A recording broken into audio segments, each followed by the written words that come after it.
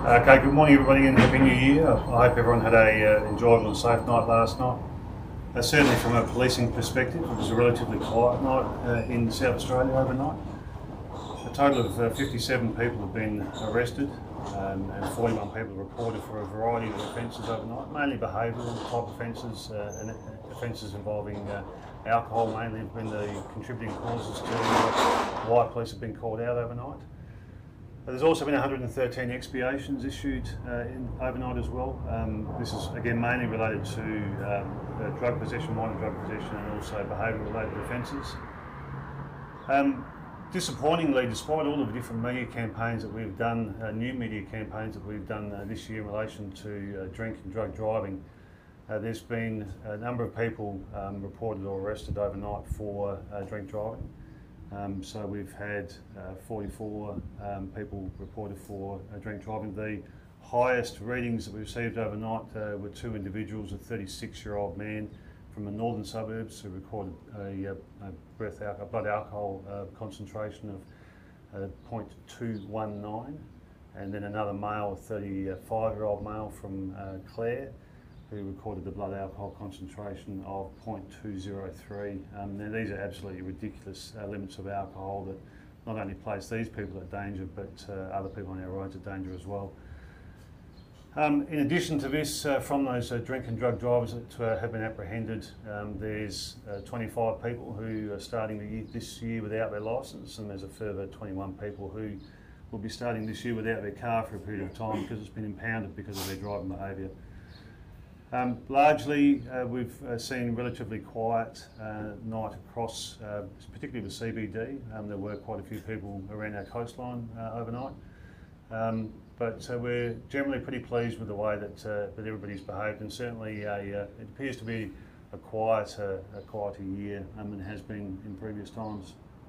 Largely, like I say, apart from perhaps people still taking risks on our roads, we're largely very happy with the way that people have seen 2022 in this year. Can you please provide us an update on the incidents at Lake Bonnie and Swan Reach? Yeah, so overnight at about 9:15, police and emergency services were called to an area on the River Murray just out of Swan Reach where a teenager has fallen from a houseboat and despite the efforts of the people on board the houseboat at the time, and despite an initial search overnight, has not yet been located. We are continuing the search again this morning, including the police divers from the Water Operations Unit, in an attempt to try and find this teenager, but unfortunately at this stage it doesn't look good. Also on the river last night, but on Lake Bonnie, which is near Barmer in the Riverland, two men were on a paddle boat, paddled out into the middle of the river about 2 o'clock in the morning. The paddle boat and an esky, some personal belongings, some clothing and bits and pieces have been found on the shores of Lake Bonnie, but we're yet to locate those two males. So again, a search is underway at this particular point in time. What I'm hoping is that they're just nursing a bit of a headache and they haven't yet woken up, but certainly if anyone has any information about people who are missing in the Lake Bonnie area, two males who are missing in the Lake Bonnie area from overnight, we would certainly like to hear from them, which may assist us to locate them hopefully safe and well. How old is the teenager, do you know, at Swan Reach?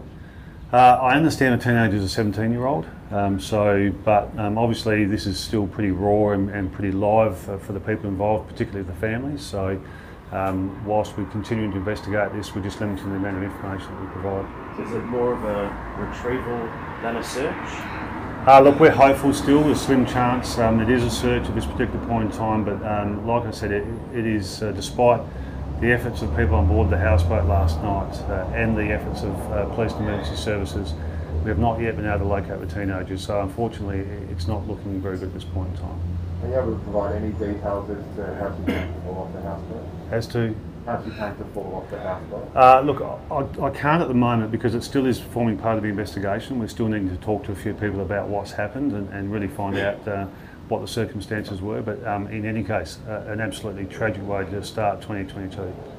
Do you have any details on the incident at Brahma Lodge last night where a police car was rammed?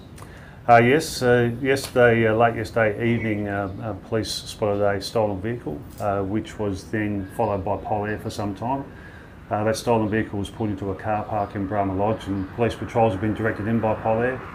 As police patrols have arrived, a 34-year-old male from Osborne has jumped into the car and, in an attempt to avoid apprehension, has deliberately rammed the police vehicle, causing significant damage to the stolen car and the police vehicle.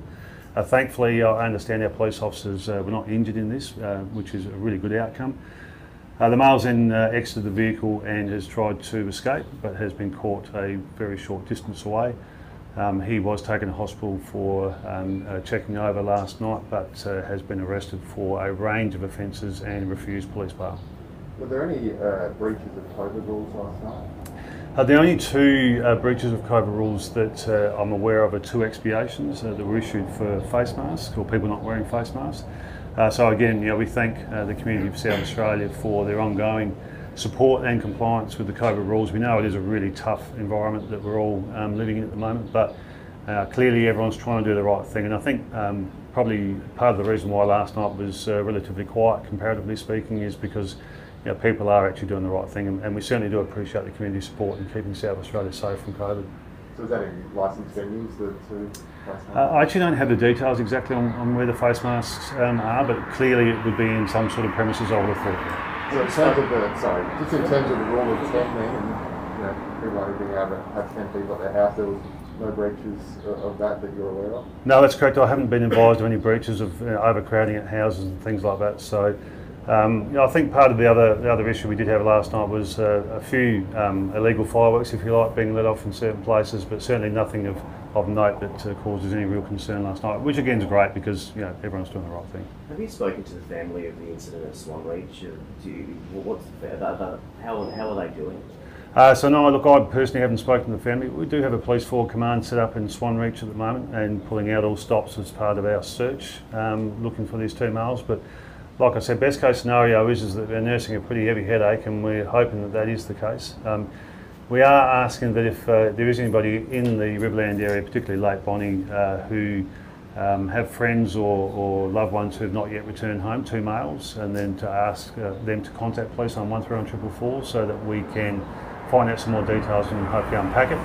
But as I said, we're continuing a very large search effort in the meantime to try and locate these males safe and well. So do you know who they are? Have you identified who the two are? No, not at this time. That's part of the issue that we're trying to unpack as the investigation at the moment, is we actually don't know who these two males are. So I'm sure that the investigators and the search effort today will hopefully unravel that pretty quickly, and hopefully that helps us to locate these two people safe and well. Who's involved in the Swan Reach search for the missing, for the teenager? Can you describe just to me how large the operation is?